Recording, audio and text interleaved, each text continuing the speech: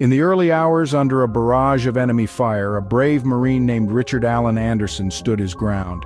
With both legs wounded and knocked to the ground, Anderson, an assistant team leader with Company E, held his position, delivering suppressive fire to repel the attackers.